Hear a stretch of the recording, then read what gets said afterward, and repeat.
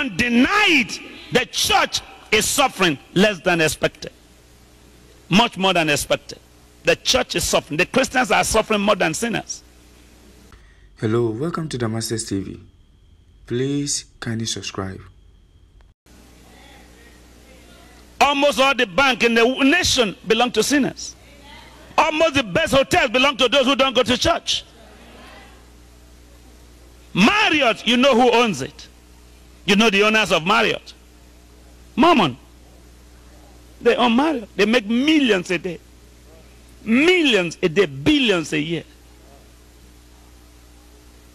I have not seen one hotel yet where the proprietor speaks in tongue. If there are, maybe very few. And if there are, it's going to be very small. Because Christians don't believe in big things. They serve a big God and do small things.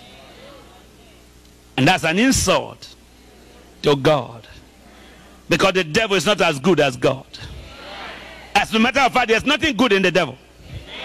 And there's nothing bad in God. And with God, all things are possible. And all things are possible to him that believeth. I read that. I said, me, I can become a possibilitarian. I can stop failing and start succeeding. If I can change the gear of my faith vehicle. If I can stop driving backward and start to drive forward. If I can accelerate in the front. If my own gear can move to the gear of the speed of faith of believing. If I can stop talking downward and start talking upward.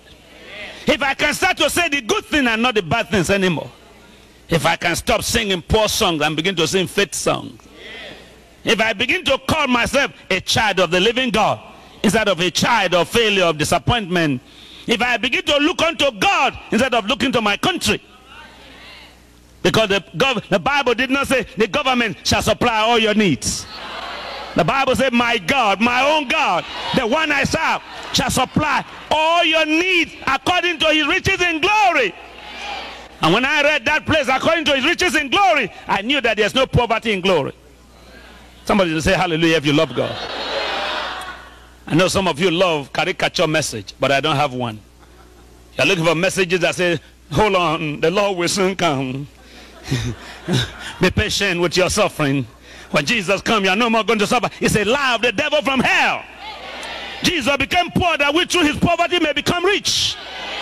Jesus died that your suffering might stop.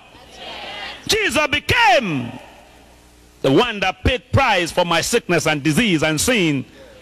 And many times we have accepted the God that forgives sin. We forget and we refuse to accept the God that blesses people. And when we see somebody prosperous in Christianity, you begin to think, is he still a Christian? As if the symbol of righteousness is iniquity and setback. The sign of holiness is not poverty. As a matter of fact, poverty is a disgrace to God. Because God's word said in 3 John 2, I wish above all things that thou, say me, may prosper, be in health, even as my soul prospereth. Somebody shout hallelujah.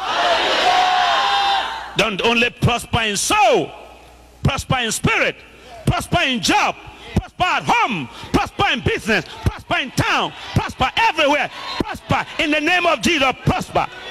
Somebody say hallelujah. The Bible says you shall be the head and not the tail. The Bible says you shall be a lender and not a borrower. The Bible says you shall be blessed when you go out. I said you shall be blessed when you come in. You shall be blessed when you lie down. You shall be blessed when you rise up. Say I'm blessed.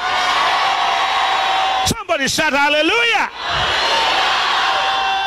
Take the curse out of your head. Remove the curse from your head. Stop only liking bad things. What a shame when Christians hear their sales in Kmart, they are the first to be there. Sales, JCPenney, they are the first to be there. Sales in any mall, Christians are the first to be there. Why? They don't believe they deserve good things. They are only qualified. They are poverty oriented. They have been taught The poorer they are, the nearer they are to God. Whereas poverty is a disgrace to God. How can your heavenly Father have everything and you have nothing? How can your God be Alpha and Omega and you are nothing? How can your God say, the silver am I, the gold am I, the 1,000 cattle on the hilltop and the hill where the cattle is standing belong to my God? And you have nothing on earth. It's a trick of the devil for you to think the poorer you are, the holier you become. That's not true. I say that's not true.